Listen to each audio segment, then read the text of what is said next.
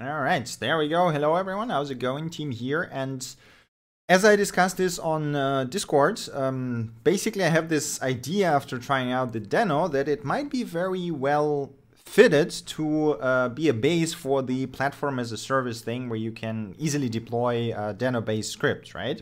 So the gist is I've built a tool called Exoframe. Probably many of you have seen it because I've covered it in the videos and stuff. And the idea is that, it's a self-hosted deployment tool that basically handles everything for you, like, the rolling updates, the deployments, the tokens, the secrets, whatever you want, right? But this one is based on Docker. And while it works, it was relatively easy to build. It was built essentially for Node.js. I built it for myself because deploying Node.js apps can be a bit of a pain in the ass, right? Especially since you have to do like the package.json management, the dependency management, and all of that stuff. It becomes basically quite complex. And even if you want to do something as simple as add a dynamic route to the live server or something, it's still a pain in the ass, right? Now the thing is that Deno kind of solves it. So in the last video where I showed off the Deno, it basically if we take this simple example, whenever you import something, it will fetch that automatically from the URL that is given, right? Which means that you no longer have to fiddle around with package.json, you no longer have to resolve dependencies manually, and the Deno will actually handle all of that, which means that deploying Deno apps is literally as simple as running Deno app URL or whatever, the script, right? Which can be also remote script, which is also very handy in here. Hey Kevin, welcome to the stream. Right, so my idea is that we can actually take Deno and make a platform as a service, right? That would allow us to deploy any script by just running one simple command.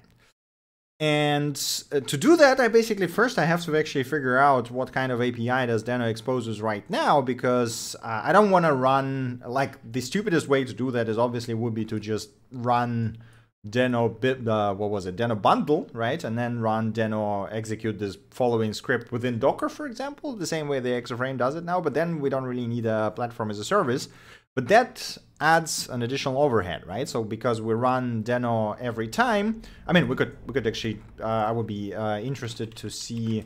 So let's go ahead and create the server TS. I'm interested to see what the overhead of the Deno right now is. So if we go ahead and run, come on, where's my thing? So Deno, and why am I copying that? I don't know. Server TS. So if we do that, so it's going to pull the server. So as you can see, it resolves the dependencies automatically. This is kind of the important thing. Allow net. Right, I forgot about flags. Okay, and now the question is, how much memory does it take? Okay, you know what? It's probably would be easier to do it like, yeah, let me just increase the font. Grab Deno. Do we got that? Okay. What is the formatting here? We got minus L. And you know what? Do I have htop installed? Yes, I do. There we go. That looks a lot nicer. Probably a good idea to, well, you know what? It's fine. Where is Deno? No, that's environments. That's not what I want. Okay, where's my Deno thing? VS Code server. F3 search Deno. Okay, why is it what? No. That doesn't look. This is nodes. No, that's definitely not what we want. Where's my Deno? Oh, there we go. There it is. So as you can see here, basically it does pin up quite a few processes, and I guess this counts by the CPU number. Let's see, 1, 2, 3, 4, 5, 6, 7, 8, 9, 10, 11, 12. 12. I wonder why 12. Okay, that's whatever. We're gonna try to figure it out. But basically the thing is that this takes up RAM, this takes up CPU resources, and if you deploy multiple of those, it's gonna eat your resources pretty fast, right? So the idea is to run one Deno process, but then deploy whatever the user pushes in separate isolates. So because, it uses V8, which means it has the concept of isolates. And the cool thing here is I tried to do the same thing for Node.js, but the problem there was that when you run something in isolate, it's a completely new, fresh environment. That is a hell of a pain in the ass to manage, because you have to basically bootstrap the whole environment yourself, right? And that includes the package JSON, the module resolution, and stuff like this, which was, well, basically estimating the work. It would be like, you know, half a year rewriting the whole damn thing or figuring out how it works within Node to just allow to do that within isolate. Now with Deno, it's actually not the case, because Deno uses isolates as the core for all of that. And I looked at the entry point they have basically. So they have this librs over here. So it's written in Rust, as already discussed. And it has this, what was it? Run REPL or something? Run script. Eval. This was eval. This was bundle. There we go. So we got the run REPL, which basically does, so it creates a worker with specific flags and then executes the bootstrap main runtime. And then you basically got a prepared worker that you can do whatever the hell you want within, right? So run script, there we go, this is what we want. So this is essentially what we want to do, but for every script that user submits, right? So whenever the app comes from the user side, we want to create a new worker within already existing Deno, which would mean that there's a lot less overhead for running additional apps. Of course, there's like limitations, obviously, and a bunch of other things to consider, but this is kind of my idea about it, right? Apologies. So now the thing is that I know that Deno exposes some additional APIs, like for example the workers, because it's a web server based thing. The browser compatible thing, right? So I'm kind of curious if we could pull it off by just running workers, and if the worker environment is the same as the core Deno one. So we're gonna try that first. And then if not, we're probably going to dive into the Deno like Rust side itself, maybe fork it, clone it, and try to modify it. But yeah, we're going to see how that develops, because I have zero experience. I mean, okay, not zero maybe, but very little experience with Rust. So it's going to be one hell of a journey. Anyway, let's try doing that with a worker first, right? So I'm going to create main.ts here. We are going to start a server. So I'm just going to start a server that is going to be a local host 8,000. I mean, let's go for 8080, because why not? And we're going to, so I guess I'm going to take, you know what? I'm going to take our old example, because we're going to basically we're going to have a specific route that would trigger the deployment, like dynamic deployment, which is going to be faked for this moment. It's going to handle it based on whatever we call the specific route. So I'm just going to take the server that we used last time, right? Because I think it was good enough. We're just going to reuse that. So we got this, we got read JSON. We don't need read JSON in this case. So in this case, this is going to be hello world. Yeah, that's fine. Hello, let's call it hello PaaS, right? And then we're going to have a deploy method. And in this case, I'm just going to create a new deploy TS over here.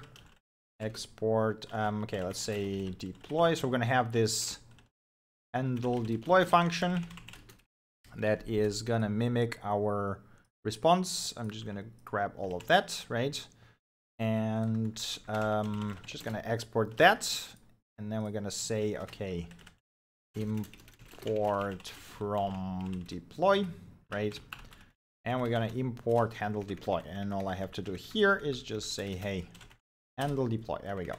Okay, so this is basically what we want to have. We don't care about the read JSON. Oh, whoops, that is too much. That is because it's not used anymore, right? So we're going to have that. And let me kill that. Let me just see hello deploy. So just to test that it actually works and compiles.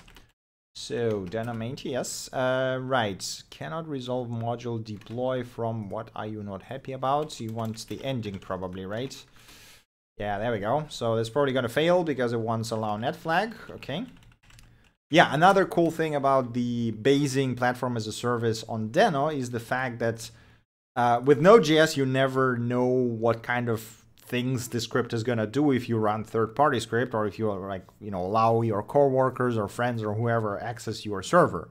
With Deno, you can literally restrict that by setting those flags, right? Which I think is pretty damn cool. What was it? I think it was 8,000, right?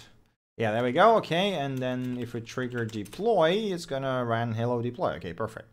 Cool, so we got that working. Now what we need to try is, so my first question is, if I dynamically import this server and execute it, will that actually work? Because I'm not sure. So I know that Deno has the dynamic deploy, right? So dynamic import. And I'm kind of curious if that would start off the second server. So we got it on 8,000. Let's switch this to 8080, just, or I guess 3,000 would be nicer, just so that it's completely different, right? So hello,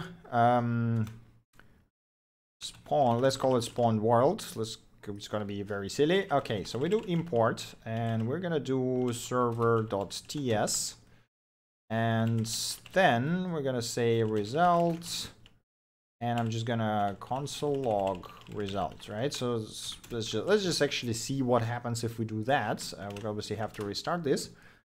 Will it? So does it statically compile it anyway? No, it doesn't. Okay, so it doesn't compile it statically. And here's the question: will it actually load it? So it does respond, but okay, it needs allow read flag because it wants to access files. That makes sense.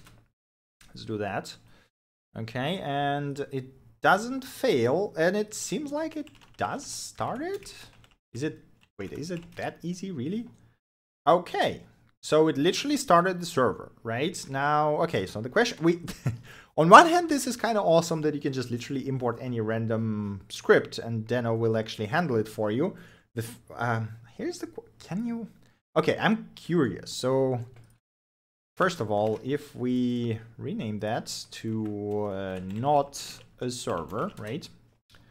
And then we start it. So basically right now this file doesn't exist, right? So if I execute it, this is gonna, okay, this is not gonna work obviously. If I execute this, we're gonna get a crash, I think. Right, there we go, okay. Cool, so then I rename it back to the server. Here's the question, so at what point does Deno compile that? Is it because I have it cached already? So yes, we did that, we started this, and now the problem here is that while it starts it, while it does compile it, because it's a TypeScript, right? So it actually happens all in the background, we don't even have to do anything. The problem is we have zero control over what the script does.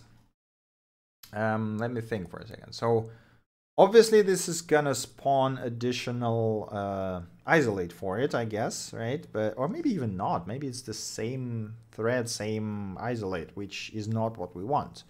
But the fact that it works is actually kind of awesome. Okay.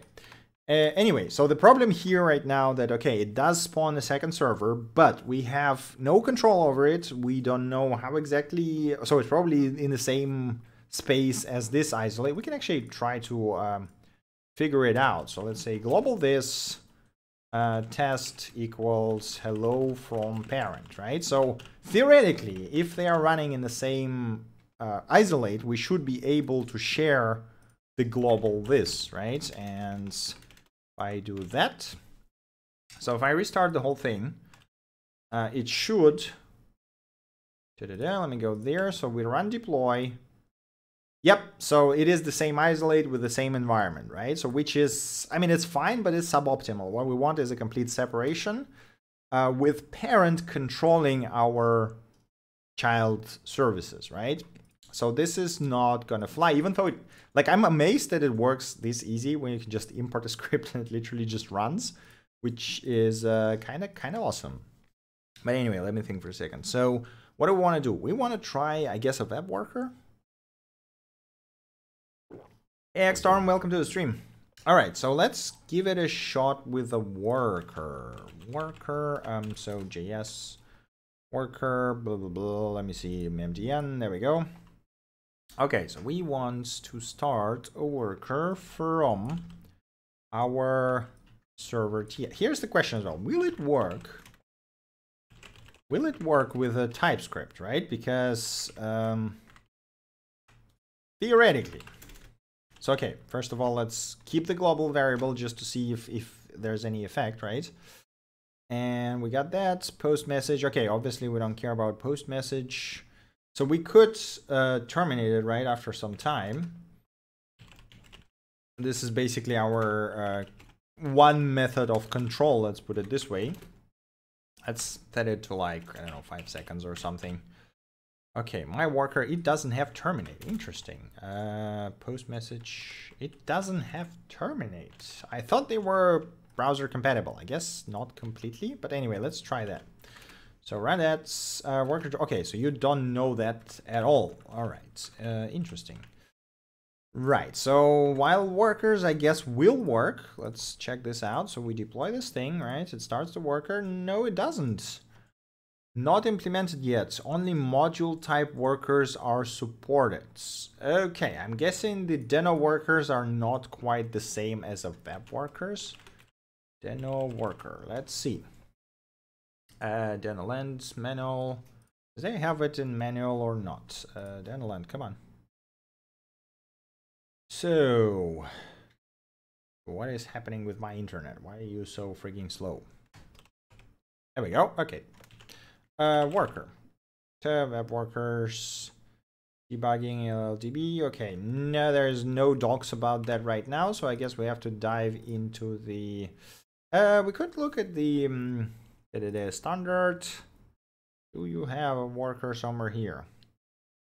Doesn't really see. Okay, so I guess we have to go into the source code and see what we have here about worker. So this is CLI web worker host. Okay, we got the tests for workers. That's perfect. That's usually a really good place to start. Okay, name module, type module, name JS worker, test worker. Okay, so where is subdir? Where's my test worker JS? We could, okay, let's have a TypeScript one for the sake of it. All right, if self worker, okay, I guess this is basically just unless you are like a proper web worker, it won't actually execute anything, so you cannot import anything and you cannot run any scripts there, right? Which is a bit of a pain in the ass. The fact that it supports TypeScript out of the box, even for workers, is kind of awesome. But that is suboptimal. Okay, let's see what other tests they have. Like, I would wanna, basically, I would wanna have access to this worker creation, like low-level Rust workers, right? Not the web workers that they have. But I'm not sure if that's actually something that is done or even planned. Worker Deno, there we go. Worker blob, okay, so this one is type module worker Deno ns. All right, so let's have a look. What does, man, I wish I could click this on inside of GitHub. 039 worker Deno ns. Okay, so what is as ns? What does this do? Window Deno worker maybe ns. Okay. Right. No NS has NS. Okay, so this is just basically access to the Deno namespace, which is, I mean, great if you have that, but this is not something we care about, right? Worker blob, didn't import, so this dynamic imports, JSX tests, more JSON, WASM. Right, so it doesn't seem like we can actually do this through JavaScript, which means we would probably need to dive into the Rust, right? Well, I was hoping there would be an easy way of doing that with just JavaScript or TypeScript, but looks like this is not the case. Which means we need to, I guess, do we need to fork the, or I guess clone the, the Deno itself? Because what we want is this run script thing, right? And we want to modify it so that this bit is exposed as a separate function that can be accessed from JavaScript, because I basically don't want to write the whole logic in Rust. I actually want this to be a small addition on top of Deno itself. Okay, yeah, I guess let's try to do that. So let's start by cloning the Deno. Okay, let me just, you know what, I'm just gonna keep this. Yeah, so we go. Just tap this, go to the Deno. Now we're gonna clone this, and we're gonna see how all of that develops. I am not like, I have a feeling that we're not gonna get too far today. I'm kind of curious as to, you know, how far can we take this in, you know, hour and a half stream. But yeah, the fact that, you know, I was hoping there would be some way to do that from within JavaScript land without actually diving into the Rust, but seems like it is not the case. Right, so we got cargo. I need some reminder as to how the Rust cargo. So we need what? We need to do cargo builds, cargo install or whatever. No, we don't need cargo new. We need cargo. Yeah, I guess let's run cargo. You know what? I need to disable the antivirus, otherwise it's going to take 2 years to compile. So let me just do that real quick. There we go. Cargo builds. Okay, so this is probably going to take a few minutes until it builds.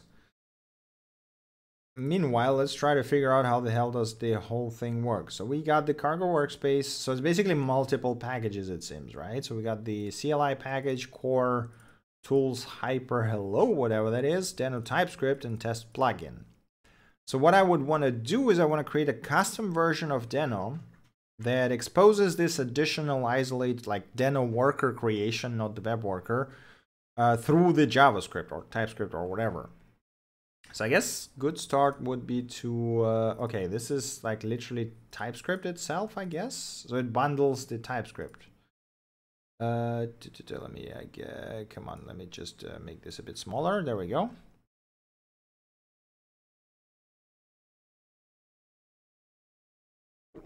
Okay, yeah, okay, yeah, so it runs the TypeScript on a separate isolate. That's some interesting stuff in here.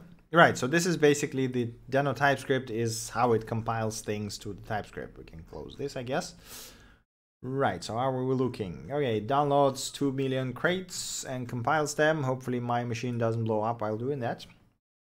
All right, well, let's see what else we got. Core and CLI. I guess core is where all the things are, right? So we got examples. Yes. Okay, so the core is actually pretty lean. I guess it mostly relies on other crates like Rusty V8. Yeah, okay. All right. Right. So Rusty V8 is the bindings for V8 for Rust. I think they were also basically created and managed by the Deno team. So how do they interface with the JavaScript bits? Okay, so there's our JavaScript.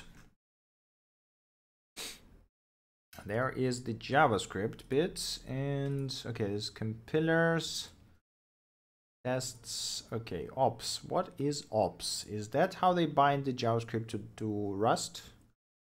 Register op. Okay, so I wish there was some explanation of how the hell does this thing functions, but I guess we have to figure it out ourselves, because the documentation for Deno right now is not exactly in a top-notch state, which, you know, is expected because it's not even version 1.0 yet. Okay, so this is, okay, so you define a Rust function that does something like op make dir, right? And then you got this init function that registers op, that calls it whatever, and then says, okay, there's a core op function that is JSON op, that is a stateful op, that is op make dir. There's a lot of bindings. I wish I understood how any of that works, but we're going to try to figure it out. FS might be a nice place to stay, like to look at it, because it has to interact with a lot of, you know, file system and a lot of Rust code essentially. We got a web worker as well, so I guess we could extend web worker and add our own custom thing here, which I don't know if that's a good idea or not. Oh, wait a second, it has those. All right, so is it just not documented? So we got those create worker. All right, interesting. Let me see. So I remember Deno had the okay, we don't need that yet. So maybe it is exposed, it's just not documented, which, you know, might as well be the case. We got API reference. Does this have function? So this seems like this is just the Deno workspace, right? And so this was from worker host, whatever that is. It is not here. Okay, so let me just go here, main, right, deploy, and see. So Deno. Okay, we don't have that. Worker close, my worker, main bootstrap. Okay. How do I access this worker host? Okay, so this is the, here we have our make dir and so on and so forth, right? Make dir open. Is it just like not document, like it's not in the definitions, but it's still there? Is that what happens? Okay, so I'm gonna collapse this for now. I'm gonna create new test.ts file. And, okay, we don't care about this for now. What I'm gonna do is, so we got this create worker thing, which is worker host. I assume there's gonna be a JavaScript file called worker host as well, right? No, there's not. Maybe that's the problem. Interesting. Okay, so we got this. Let's, you know what? Let's try to find where is it actually used. So workers, dispatch, op create worker. Okay, so the web workers use this underneath to actually create a worker. That is then where this is where, so this is basically environment for web workers. Okay. Source code specifier has source code name. Okay. Now I wish there was a bit more docs for that, but let's try this. Okay, so we got this.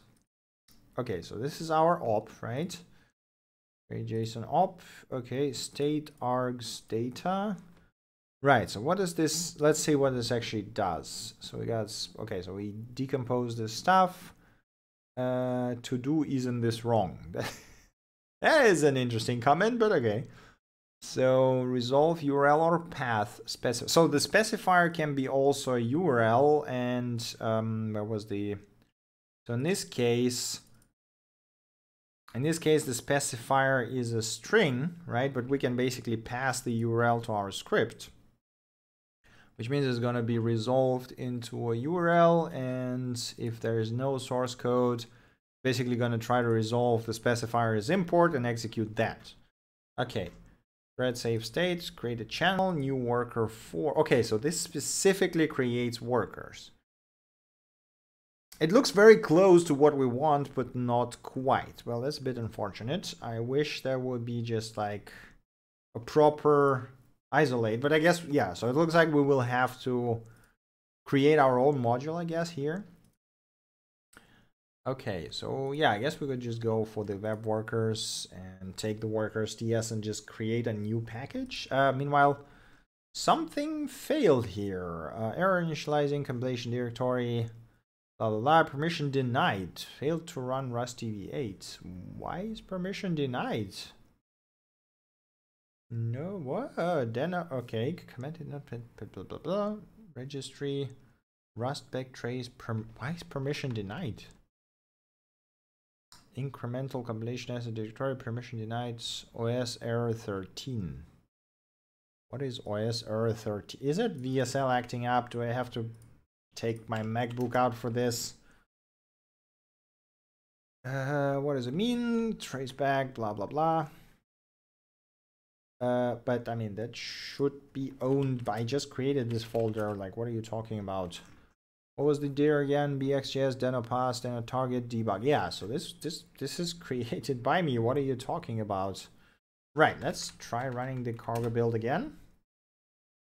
Okay, there's some failed to run command, error, incremental, permission denied. Okay, so it's still, okay, let's try. So target, what was the folder again? Debug, build, Rust v8. So the v8 build for some reason fails on that. Oh man, that might be a problem. Right, so the v8 build might not actually work on VSL because of some limitations the VSL has, basically, which is a pain in the ass. Might be better to compile this on the Windows side of things, but oh man, okay. Rust v8, let me see. Rust v8 VSL1.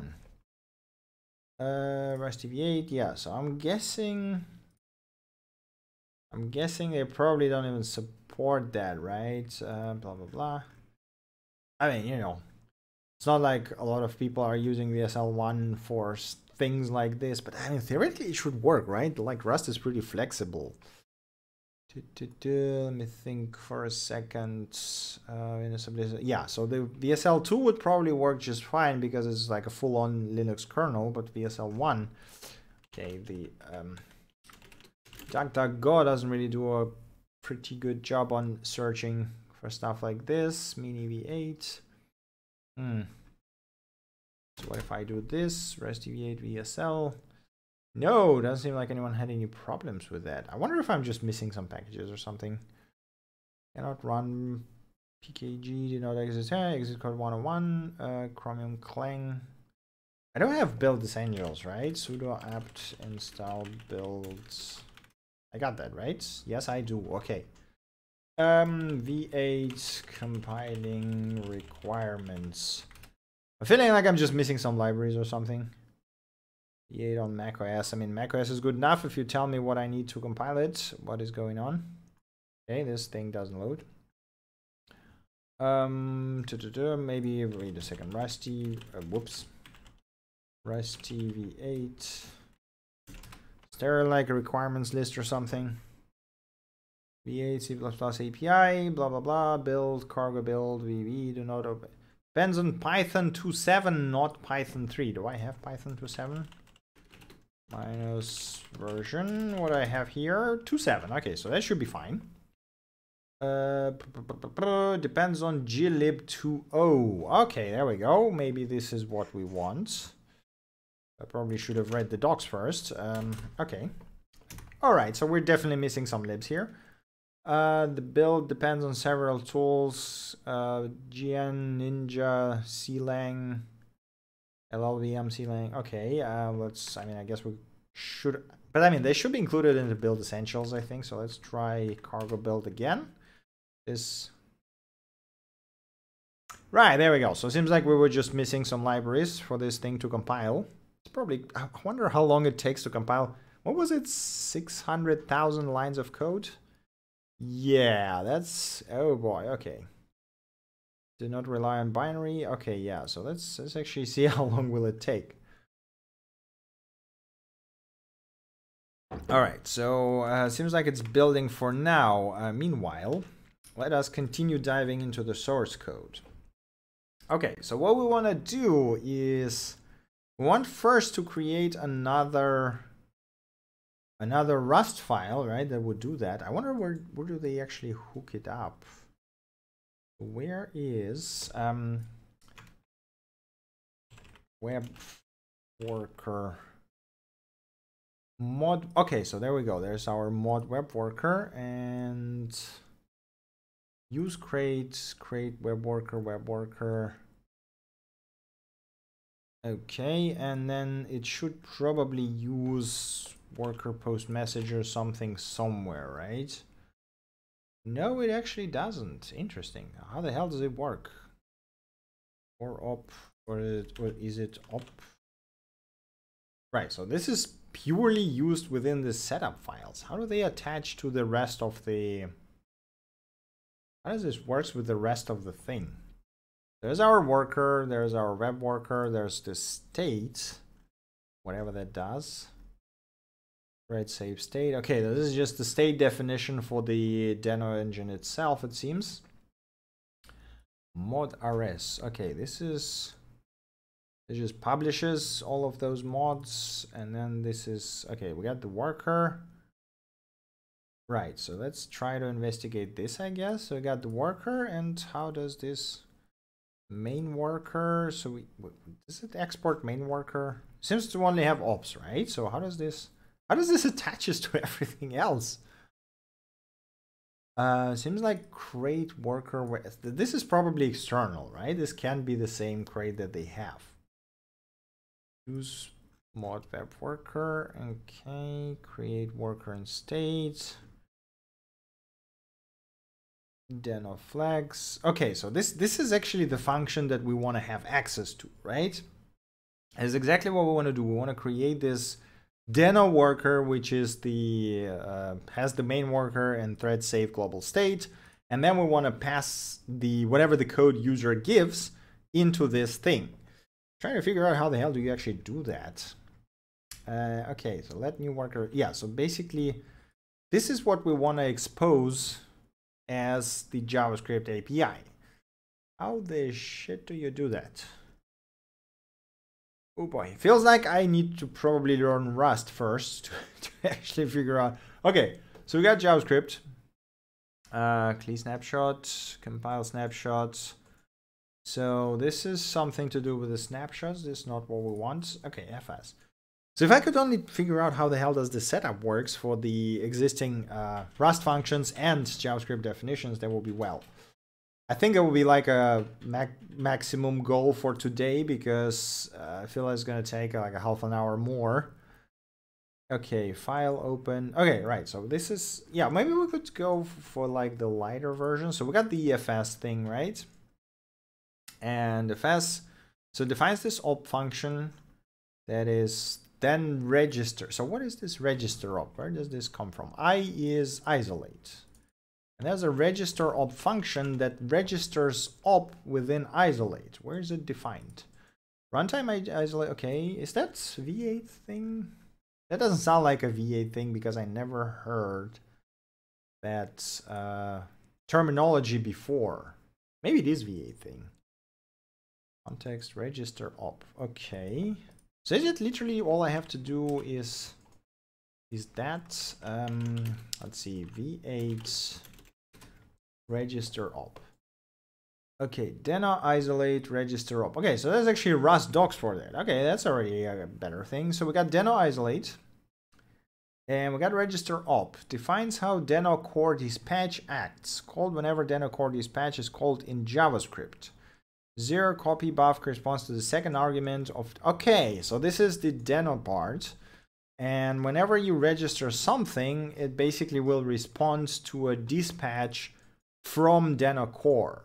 And this is, I guess, how it interopts within, so basically with the Rust part, right? All right, this slowly starts to make sense. So let's, first of all, did it finish build? No, I guess building V8 is going to take some time. But let's see. So we got all of that stuff. I guess we could just... So basically this means we could first define the op, right? So we can create new file, call it, I don't know, what do we call it? We call it the Deno worker, I guess. Deno worker RS, right? And we could, so we don't need lib for now. We basically want something like web worker fs. So we can copy that. We probably don't need all of this stuff. We just need one thing, which is, let's call it op Deno worker create, right? So this is what we want. And it's gonna be Deno worker creates stateful op Deno worker create. Okay. Now, do we need any? Okay, so this is the state from where? Oh yeah, okay. It's gonna take some time to figure out how the hell does this API work. JSON. Okay, so we could. Then a worker create. So this is debug message. Feel like, you know what, let's just kill all of that and just do this, right? Maybe buff. Where does this doesn't come from anywhere? So hello, let's just start with simple hello world and see if we can actually execute that. All right, so we defined these Deno workers. Now we need to import it somewhere. This does, okay, so we probably don't need half of this imports here, but that's fine. I probably should also install some Rust plugins because this is not gonna fly well. Now where was, so this is the test, where was the ops imported? So we got this thing. Deno core. No, this is like. Okay, so this is like, no, this is not ops, this is just fs. Is it in the librs? I guess it's probably, yeah, there we go. Okay, so we are using mods fs. Okay, cool. So we can actually just probably, and I wonder, is there like a mapping somewhere defined? Okay, we're gonna open this cargo. So we got this, we got that. Okay, there's external stuff. Deno core path. Okay, this, yeah, okay. So I guess first of all, let's I kind of want to wait first until it compiles so it actually doesn't fail with me modifying the core source code. But on the other hand, this V8 build will take, I don't know, how long will it take? It's probably like, is there, I wonder how my CPU looks right now. Is it on fire or not? Because oh yeah, it's definitely on fire. Come on. Oh my god. Yep, that is working really hard. Overall logical, yeah, there we go. All eight cores, 8 logical cores loaded to 100% at 3.6 gigahertz. That is some hardcore compilation going on. All right. I wonder if there's actually. Let me think. Deno custom op tutorial. Is there a tutorial about like customizing Deno? Let me just Google that, I guess. Allow changes to ops.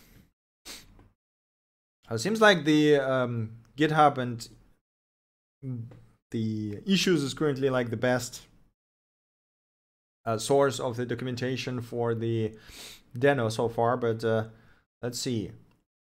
So okay, so there's actually a original issue from Ryan himself. Because ops.rs has grown over to 1,000 lines, needs to be broken up. Very hard ops like read write, blah blah blah. Okay, breaking up ops into CLI and okay, so this, they already did that, so we now have one file per one op, which is already a thing.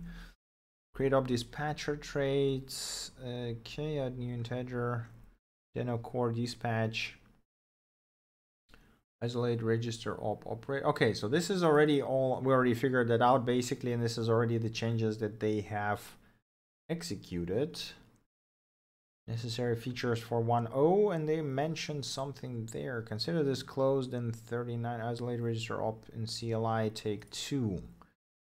Is there, wait, is there a way like to provide plugin ops or something? Because that would be a lot easier than recompiling the whole damn thing, right? Use isolate in CLI. Okay, so how does this work? Dispatcher, dispatch, is no blah blah blah. Dispatch minimal. Okay, mod rs. That was a damn large file. Okay, you know what? That doesn't look like what we want. So let's see. My computer is super slow right now. I'm hoping the video quality is actually fine. Let me check what the Twitch says. Yeah, the bitrate is a bit all over the place, but you know what? Bear with me. There's nothing really meaningful happening right now. Okay, it takes ages. Okay, so Rust v8, Deno debug, loading execution of modules needs to be corrected. Import maps, dynamic import. GTS file support bundle compile is not going to be for 1.0. Install DL open plugins extensions modules. Okay, this sounds like what we want. We need low level primitives to build on that, as we need to make a guide. Op abstraction is working on loading ops and DLLs. So they are basically planning to allow third-party plugin ops, which would be a perfect option for building the platform as a service based on Deno in this case, because the custom op is exactly what we want. Native plugins, CDN line for VIP usage, and was it, so this is it was closed, but why was it closed? Was it actually shipped anywhere? Okay, it was shipped. Now it was merged in this, and then there's the plugin example. So I guess this would be like, again, you know, this is a lot better because I don't have to recompile the whole damn V8, which is still running. For we started it when, yeah, 15 minutes ago. It's still in progress. God damn it, that thing is large. All right, native plugins. So use Deno core, Deno op, Deno crate, some op, and plugin, Deno open plugin. So wait, you would just basically write this in Rust, then compile it into SO file, and then just open it as a plugin from Deno from JavaScript side? Am I understanding this correctly? Is that how it works? Because if that's how it works, this is freaking amazing. Okay, yeah, so this is exactly the same thing. Cargo lib building, what is this? Cargo binding lib, cargo mode build join. Wait, they are planning to allow using cargo from JavaScript, which is kind of bonkers, but it's kind of awesome as well. Okay, but this actually looks like a lot better than what I want to do. Okay, and it failed. Of course, it freaking failed. Why it failed, I have no idea. Is it because, oh, because it wants me to probably check out the TypeScript because it's a dependency. Okay, you know what? That's, yeah, so that took a lot of time to unravel, I guess. But let's try using the plugins. Like, there's literally no docs for them. But right, so let me kill the Deno. It took a lot of time to build that, but I'm just gonna kill that because I like wasting my time on random things. And we're gonna try to build the plugin. Deno, so yes, let's call it PaaS plugin, right? I guess Deno PaaS plugin because that makes more sense. Oh, I guess we should do that. Kill that cargo new Deno PaaS plugin, right? Because we want this to be a Rust project. There we go. Okay. So we got ourselves a new Rust project, and let us just copy the whole thing. I think we would need to basically include Deno as the dependency. And to do that, we have to wait a second. I probably need, so okay, I can kill that because we don't need that anymore. I can kill that. I can kill that. Okay. Cargo Rust tutorial. Well, that was the first steps. There we go. Right. So we created that dependencies, blah blah blah. Cargo builds. Please tell me the cargo guides. Creating working existing dependencies. There we go. This is what we want. Okay, so we need, what was the register crates.io? There we go. And we want a Deno thing. And it is 0. Okay, so it's the same version as the version of Deno. Okay, kill that. I don't need that. We got this main RS. And this op does what? Hello from native data 0 copy. Okay. Right, so cargo builds. So it should theoretically pull the Deno from the crates and then hopefully build it correctly. What font is this? Which font? So the VS Code is, I'm using the default one that comes with the theme, and theme is Dark Pro. I don't know if it changes the font or not. I think it's default one. And the one in the terminal is, hell if I remember that. So let me just open the settings. I think it was the default one, but I don't remember, to be honest. So this is the profile. The profile is this one, and yes, it's Consolos. So it's, I think it's also default one from the Windows terminal. Hey Matrix, welcome to the stream. Greetings from Netherlands. Ah, nice. I still haven't been to Netherlands, man. Should probably visit at some point. VS Code looks slightly different. I think it's the same. It's probably just because it's zoomed, because I've increased the zoom quite a bit to make it, you know, like nicer for the viewers. But it's the default font, so I don't know if I don't think the One Dark Pro actually changes the font. Right, there you go. Come on. Yeah, I think the zoom changes the aliasing quite a bit, so it just looks slightly different. But if you zoom out, it's going to be very familiar. All right, come on now. Man, that is a lot of dependencies. Well, the cool thing is that we don't have to build the Rusty V8 because it's already pre-built, which is which is great for us. Oh no, it's built it anyway. No. Oh God. Okay. I hope it's cached. Well, that's probably gonna take another 15 minutes, maybe, or maybe not. Oh boy. Okay. At the moments like this, I really start to appreciate the JavaScript ecosystem and the fact that you don't have to rebuild the V8 every time you run something. Yeah, okay, there we go. It started. Oh, damn it. Okay, so let's try to see what we actually have here. Right, so we got sum up. How do we actually do that? Okay, so let's check the other side of it, right? So we got this thing, which means that we can so there's going to be target. It's probably going to create that in target, which means that we can create some op.ts over here. Oh boy, it is so freaking slow. Okay, so this is going to be Deno. Let me just do that. Deno-based plugin target. Yeah, it's probably going to be something like this. Some op, and then we're gonna dispatch that. Yeah, so this looks fine, but oh boy, it's gonna take some time. Should definitely visit. There are lots of really cool stuff to try. Oh man, there's so many cool places in Amsterdam that I want to visit, but we've been planning to visit it for the past 2 years or something, and still can't find the time to do that, which is annoying as hell. I should probably just book vacation for something like April or May and just go there.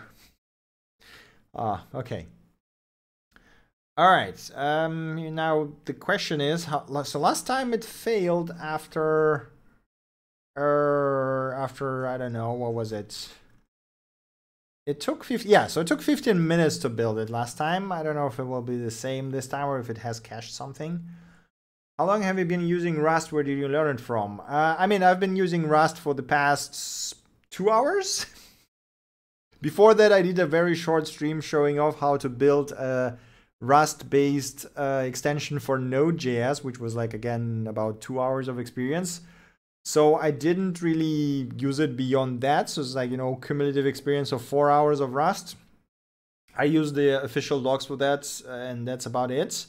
It seems like a very nice language. I mean, it's very straightforward for the most part. Like, you know, if you don't touch anything crazy. Like, I know that it has some insane stuff related to DSLs and things like this, but I never dived into that. So my fiddling with it is limited to very straightforward things. But yeah, and I think official docs are really good. So I didn't have a need to look beyond that, basically. Right, so what do we do for the 15 minutes while it actually builds that? Probably a good idea to check if I have any Rust packages here. I think I had some, but I don't remember if I have them. Yeah, there we go. There's a Rust. Installing VSL Ubuntu. Yes, please. I want my Rust extensions. This is, what is this? IntelliCode. Oh, why don't I have this? I have it disabled. Why is this? No, it is enabled, right? Seems to be shown as disabled, but what is going on? VSL Ubuntu extension is enabled. Okay, why is it gray? That is, I guess it's just a glitch in VSL itself. It's also enabled. It's a bit, okay, I think this is just a bug. Where's my Rust thing? Did you installing? Okay. Maybe it was a bad idea to install something and build V8 at the same time. Oh my god, my poor CPU. Well, on the other hand, you know what? This is my gaming rig, so I'm not really using CPU that much for the most part, so it's about time to make it work. Okay, I wonder if there's any other docs in here. Let's have a look. So we got 400 lines. I mean, I gotta give them credit. The Deno is surprisingly lean when you look at the Deno itself, you know, without diving into the third-party dependencies that are also maintained by them, obviously, but the core is super easy to understand. And okay, you know, if you know at least some Rust, it's quite easy to figure out what's going on. And the fact that they've added native plugin support that you can invoke from JavaScript is pretty damn cool. So we're gonna see if we can actually pull that today. I'm still a bit concerned that the V8 won't actually compile properly because I'm running in VSL and there's like a whole bunch of limitations here. But if we could do that. So yeah, okay, we got this register. Okay, so you essentially register op immediately, and then you define this public function op. This is TypeScript, right? So the TypeScript side, yeah, and then you can just call that. Right. Here's the question: do they have any tests or anything like that where I would see a bit more of that? So we got the lock, we got the cargo toml. So this adds the plugin. Was there a test plugin? I guess, okay, it is in master, so it should be, I guess I just missed it somehow.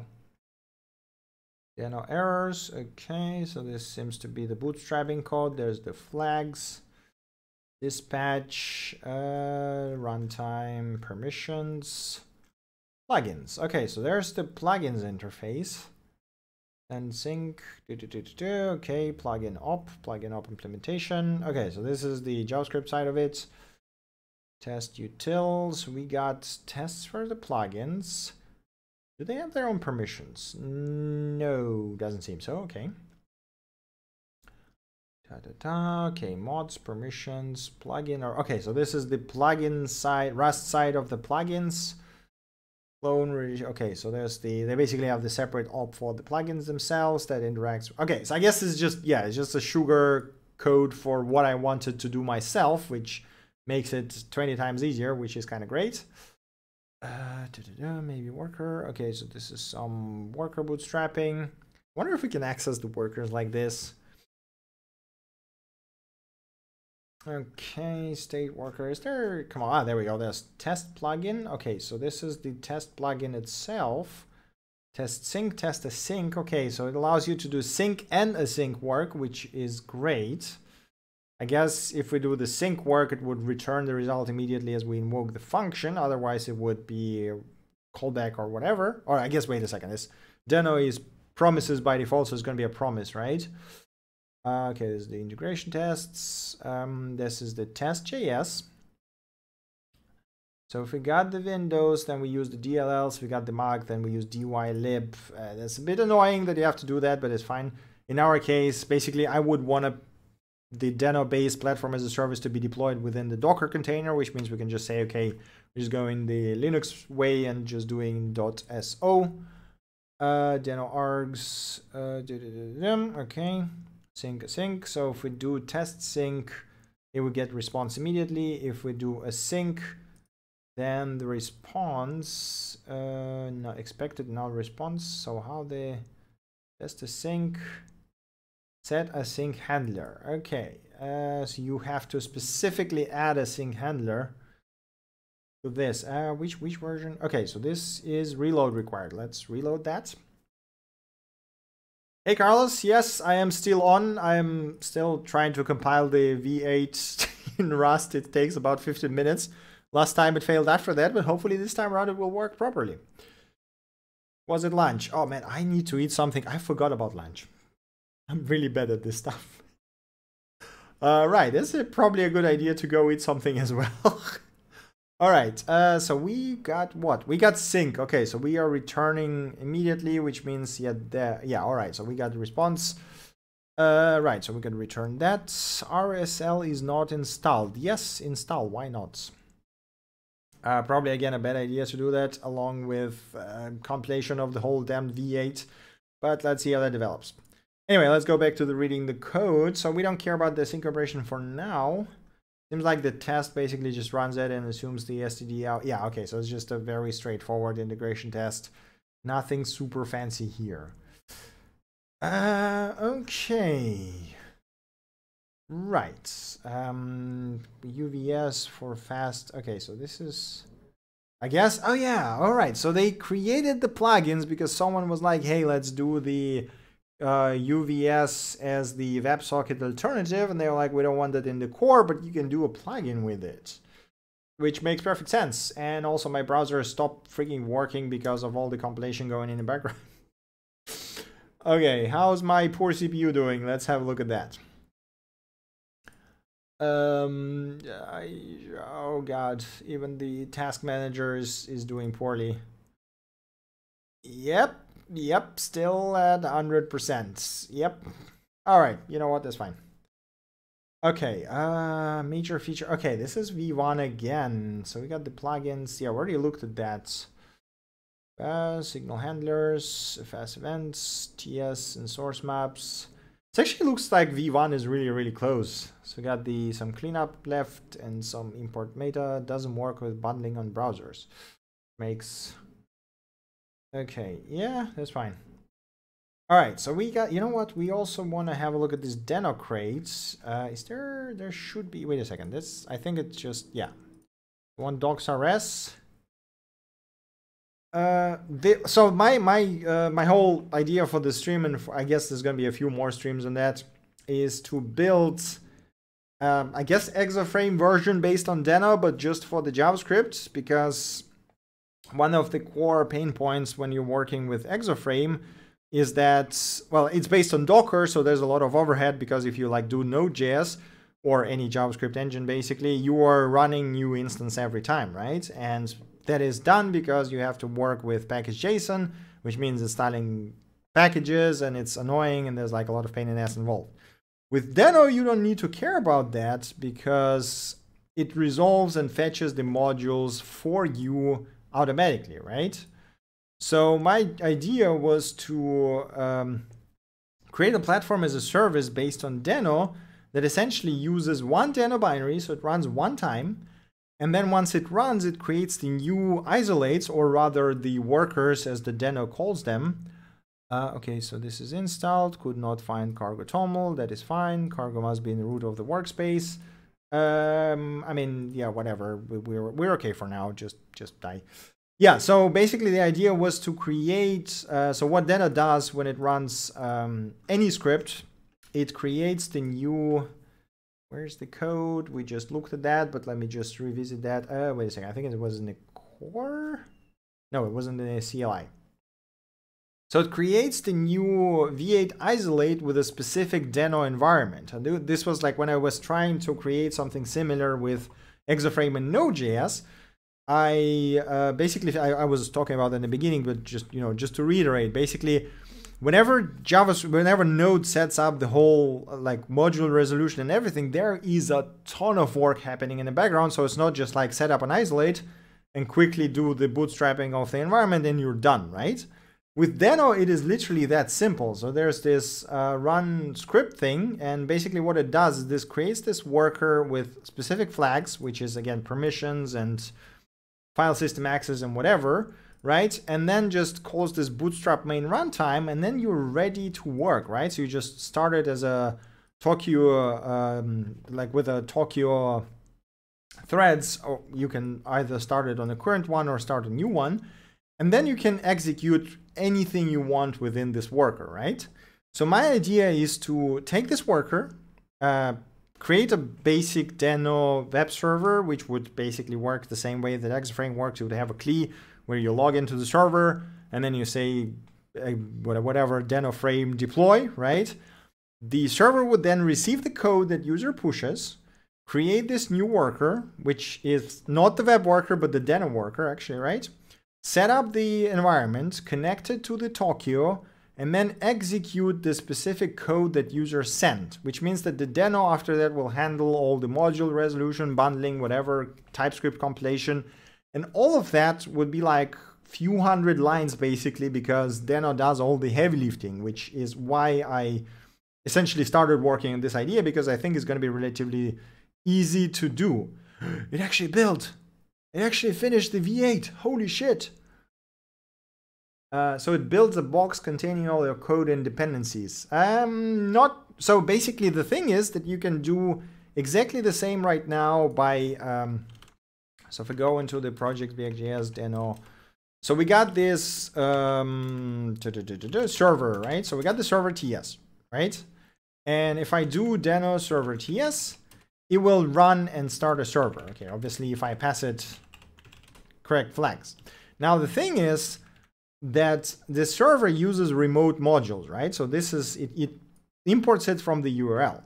And the problem with Node.js, doing something like this in Node.js was that you have the package JSON where you have to run npm install so that npm drags the modules locally.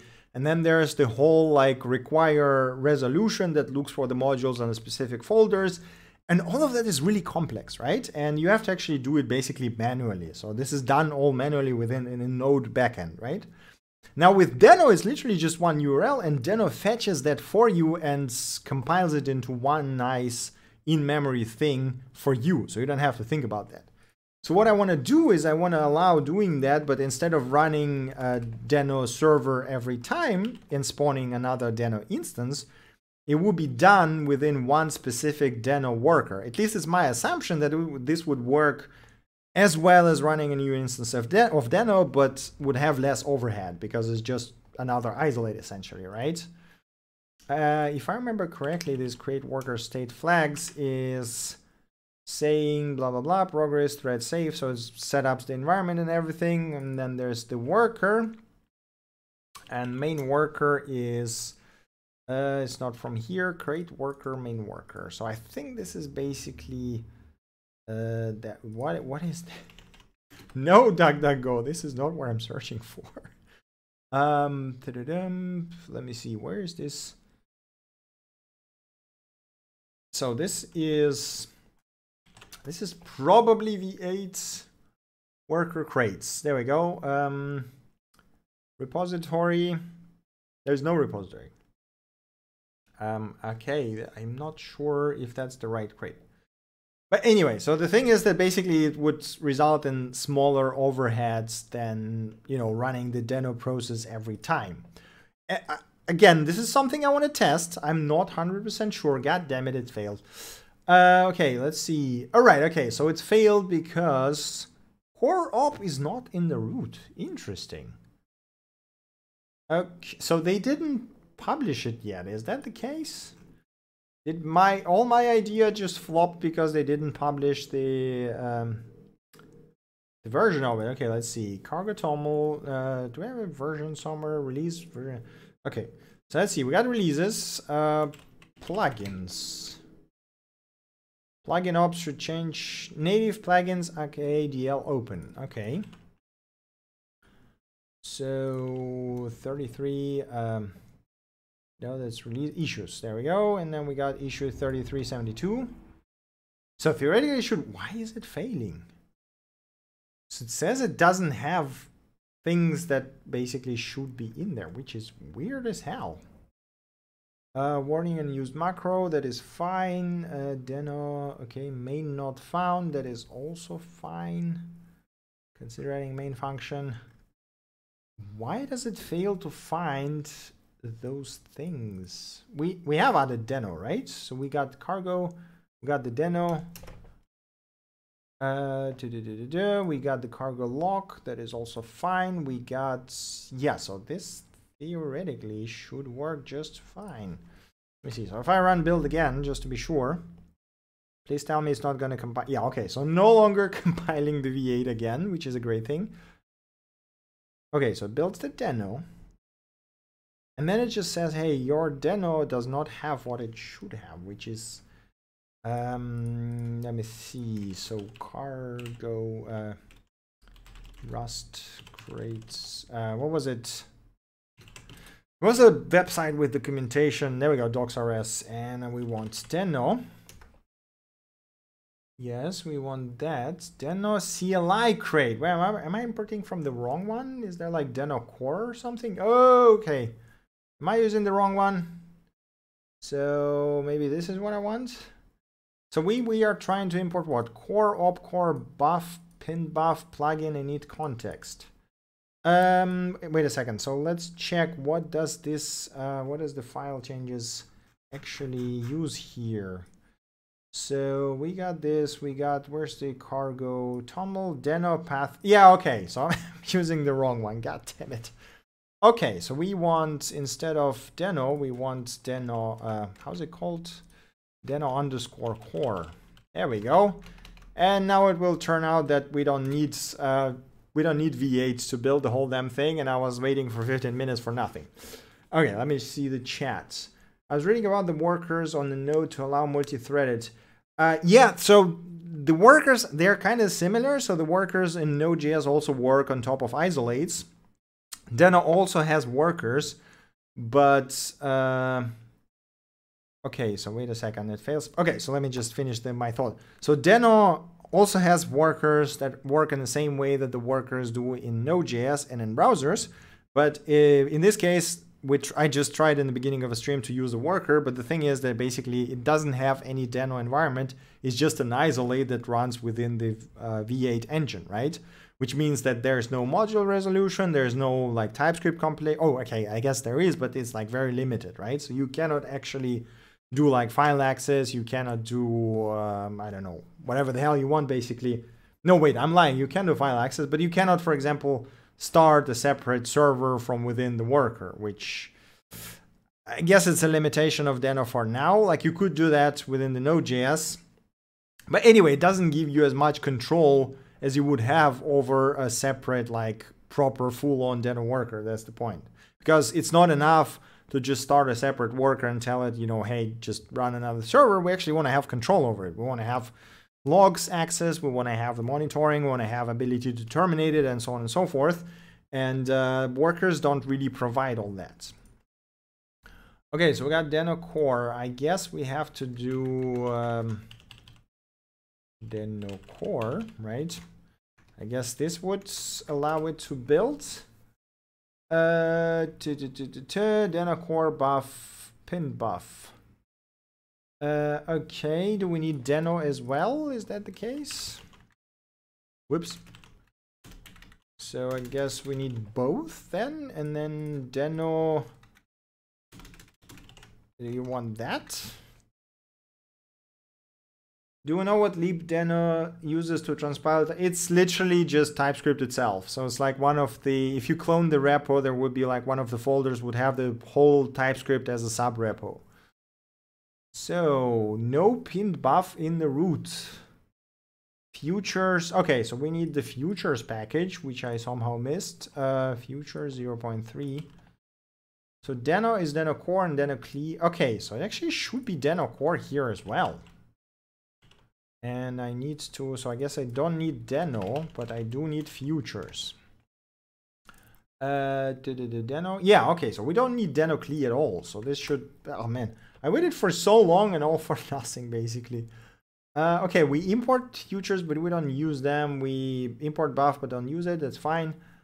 Consider adding main. Okay, so this, why is it failing? fn init pub op sync. I guess I am building it in a wrong way, maybe. Publish false, name test plugin, version author, lib, crate type. Okay, I guess maybe I need to do that. So I don't care about this. Is that what you want? Can I find library, blah, rename? Oh, okay. So basically there's a naming conventions within Rust that should be followed if you're building a library or no library. All right, trade bound box convert is not satisfied. Okay, so there's some conversion issues. I guess we could take the code that we have over here, right? So that should work perfectly fine, I think. So op test sync, copy that. Close this, sum op librs, sum op. Just gonna copy this stuff. Is it the same signature, pin buff? Yeah, that looks fine. Just gonna do this. Right, okay, so we just, yeah, so there was another casting that was missing. And are we building now? Okay, it actually built, cool. And now we have targets, debug, libdeno PaaS plugin SO. Cool. So it actually did build. And now we should be able to say blah, blah, blah. So targets, debug, libdeno SO. Okay. Sum up, do sum up. And I guess we need to say export defaults do sum up. That's a very good naming over here. Then we got tests. We import do sum up from no wait, what was it? Sum up. And then we just do sum up. So in theory that should run our native plugin, right? Epic naming. Yeah, I mean that's just copy pasted code from the example, so don't blame me for that. Okay, we need to run Deno test. Cannot resolve module sum up. Oh, right. I forgot to add the... Oh, man. That's probably going to take me a long time, but I am so used to not writing extensions that... okay. Blah, blah, blah. Cannot find uint8 array. Did you mean uint8? Okay, it's wrongly capitalized. So let's copy that and paste this here. There we go. Okay, you're working now.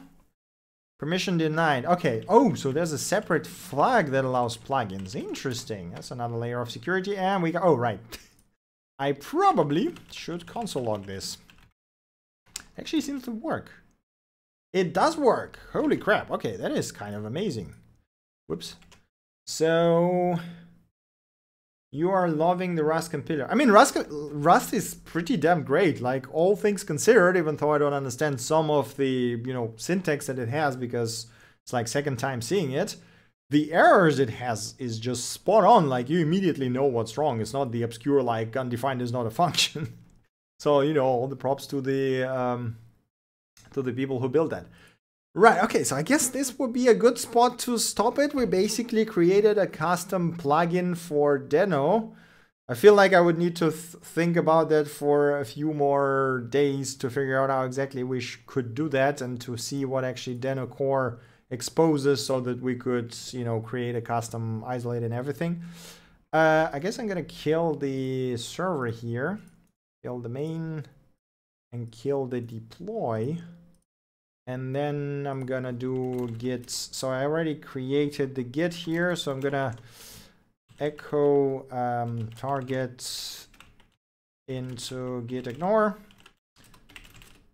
So git add. What do we have? Yeah, that looks perfect. Okay. Create a simple Deno Rust plugin. Okay. Maybe I should also add a makefile as usual. Let me sign the commit. So yeah, makefile will probably go a long way. Makefile. So build is gonna be. I'm basically gonna be wrapping up the stream in the next few minutes. If you guys have any questions or suggestions or thoughts about my crazy idea of building a platform as a service based on Deno, throw them into the chat. Yeah, okay, let me just, so building, we go into cd Deno PaaS plugin and run cargo build, right?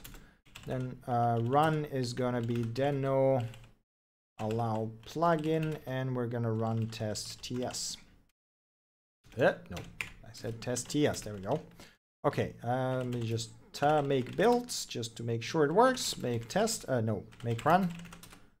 Yep, that works. Cool. Okay, so we got this, and I guess we also need some README file describing what the hell we actually do this. README MD. I'm gonna be lazy again as usual and copy that from GitHub building X-with.js from one of the older repos. I think it still has potential. Like, the fact that there are native plugins out of the box is freaking amazing. Like, I remember trying to do something similar with Node.js, and at one point I basically figured out that I would need to recompile the whole node, essentially fork it and do my own version of it, which was not exactly perfect. Right, okay, so we got the native plugin. I guess that's... we're gonna continue the work on this. I'm just gonna call it Deno-based PaaS project, and it's gonna be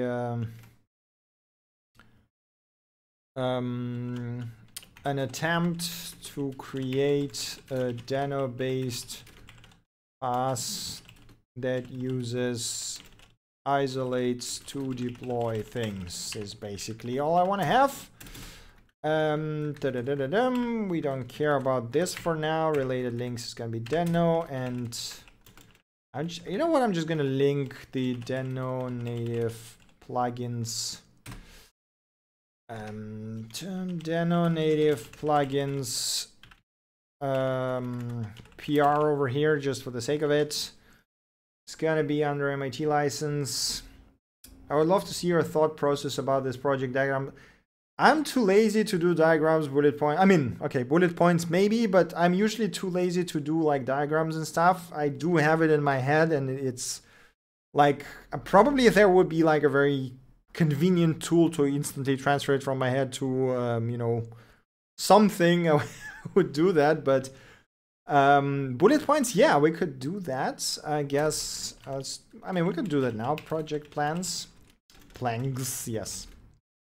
So use Deno to deploy third-party code as yes, laziness, absolutely, and also the fact that, you know, you already have it in your head, and in this case, I don't really have to collaborate with anyone, so there's no like immediate benefit of writing this all down, and while I'm doing the streams videos, I can just talk through that. But yeah, I mean, just like, okay, so let's just, okay, so the project plans. Use Deno as a third party to deploy third-party code as within, let's call it within isolates, not separate processes, right? So this is one. I mean, I guess this is basically the whole description of it. So use Deno, not separate processes. Let me just, I guess, project, let's call it project description. So basically the, the idea is to use Deno to deploy third-party code within, running within one Deno instance. Let's put it this way. The aim is to rely on using V8 isolates with bootstrapped Deno environment in V. How do you spell this word? Environment? Yes. Rather than okay, you know what? I probably don't need this site now, and I probably need to enable word wrap because this is going to be a lot easier. There we go. Okay. Rather than relying on separate, or I guess I already used the rather than running via separate processes, right? So we got that part.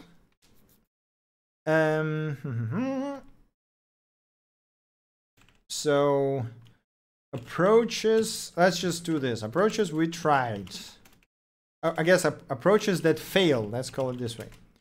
One, dynamic import. So we tried at the very beginning of the video to do this via dynamic import. It actually works. It worked, but runs on the same environment. I guess maybe I just do it like this.